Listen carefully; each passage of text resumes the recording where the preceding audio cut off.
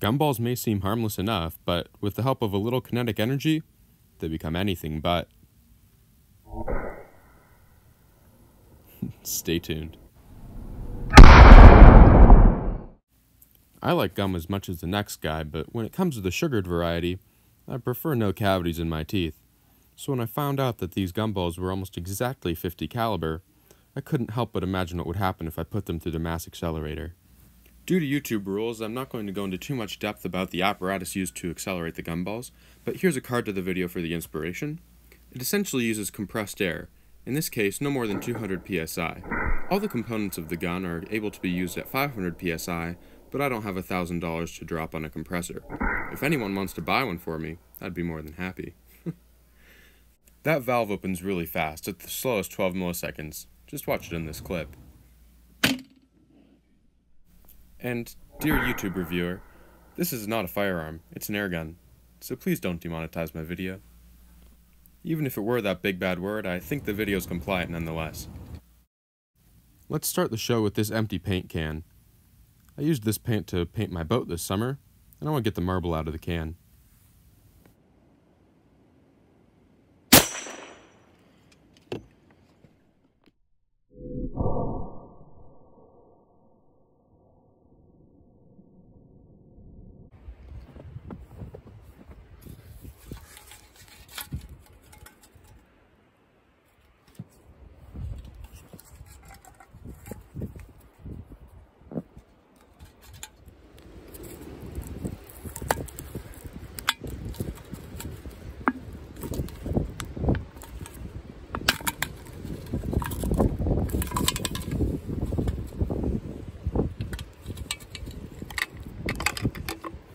Can't really see on camera, especially because they're all covered in paint, but there are some little fragments of gumball in there.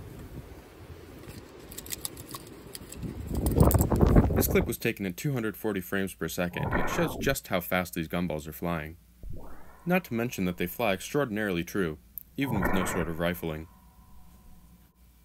I'll play this clip one more time just so you can see how effectively the patch deploys without affecting the flight of the projectile.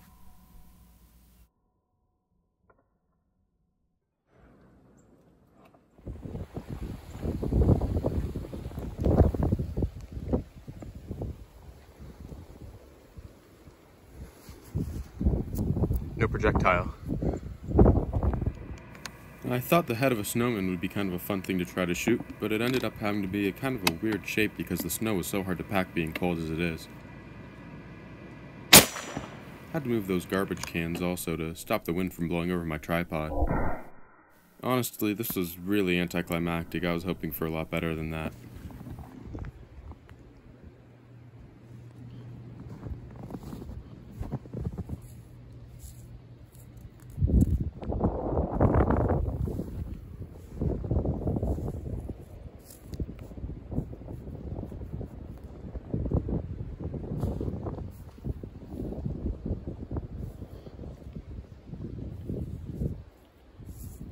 Even the snow busted up. It's interesting how normal a hole it is. It actually points right back to the place from which the gun was shot. If you don't understand this, there's honestly no way I can explain it that would be sufficient.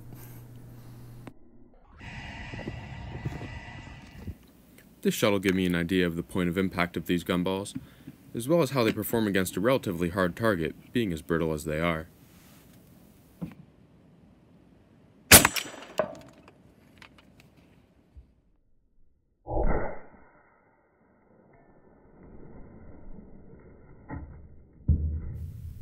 Looks like I'm hitting a little bit high and left, which is congruent with the hit on the Rust-Oleum can. 826 feet per second is no slouch. I can't imagine how fast these would be going at 500 psi instead of around 200. Probably supersonic. It's clear to see that these gumballs shattered on impact with the wooden board. But it did leave a sizable dent. And it did so repeatably. That's pretty impressive for a little piece of sugar and sap that weighs only 26-ish grains. For comparison, with the gun at the same pressure, the lead ball only lodged itself that deep, and it weighs 7 times as much. It helps to visualize just how light these gumballs really are. That's 10 of them, and together, they all weigh 268 grains, so about 27 grains on average.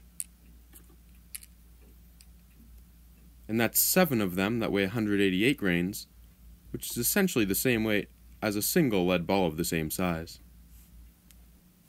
Weighing 26.8 grains and traveling at 826 feet per second, these gumballs are carrying over 40 foot-pounds of energy. The UK ought to require acquisition of a license to purchase gumballs. Let's see if these next couple shots can demonstrate just how powerful this really is.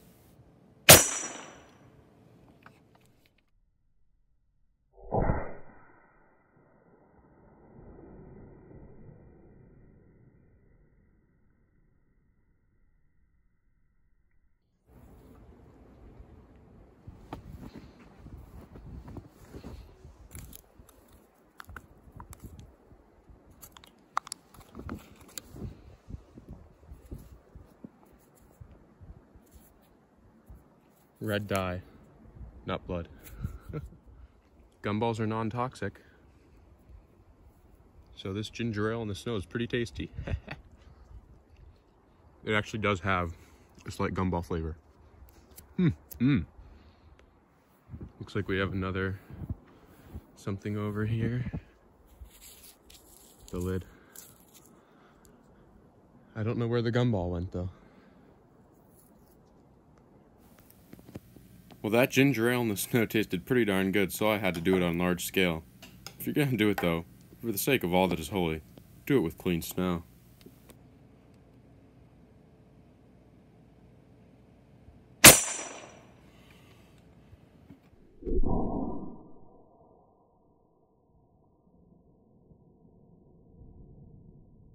Let's compare that to that lead ball I was talking about earlier, again, weighing 7 times as much. 185 grains, traveling at 466 feet per second, makes for almost 90 foot-pounds of energy. If my calculation is correct and the trend line holds true, if I got the gun to 500 psi, it would carry nearly 200 foot-pounds of energy. But some of that more technical stuff is for another video, coming soon.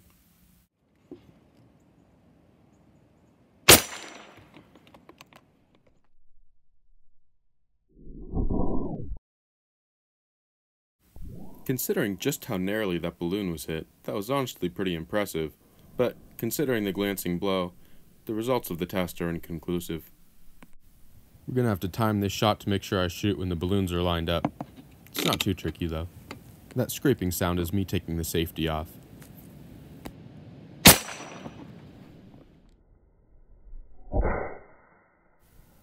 That is an impressive amount of energy for a humble little gumball. Let's shoot the green balloons with the green gumball. It's tricky because I can't let these balloons stay out in the cold too long or the latex will become brittle and they'll pop. But I've got to get this shot when the balloons are lined up.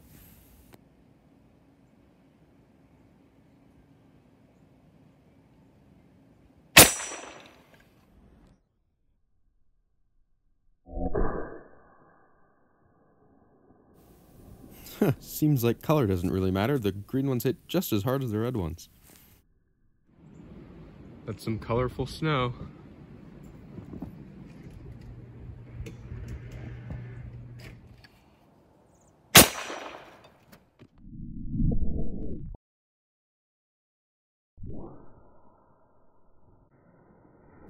It's pretty cool. In the slow motion clip, you can actually see how the gumball immediately disintegrates upon hitting the milk jug.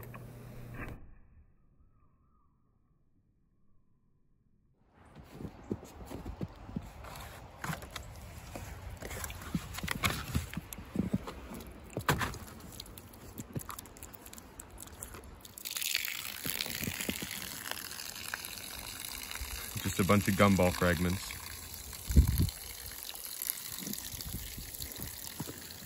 Obviously no exit wound.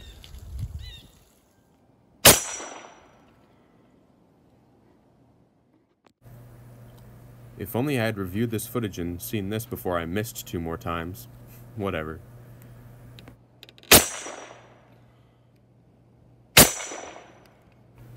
It took me a little while to realize that I was hitting high, but what's odd about this shot is how the camera shakes when it was on a tripod.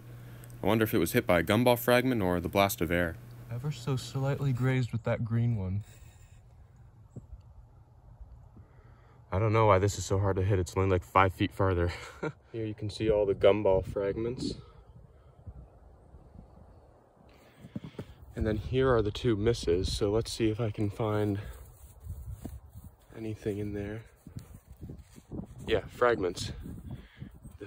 They do explode on hitting the snow.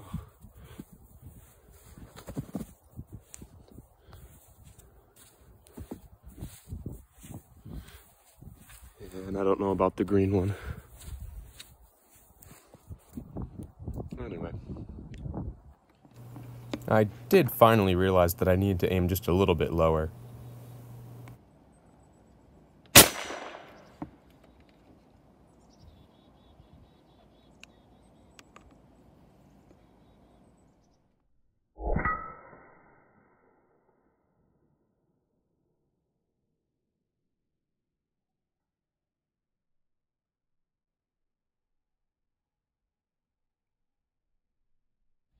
Turned that gumball into dust.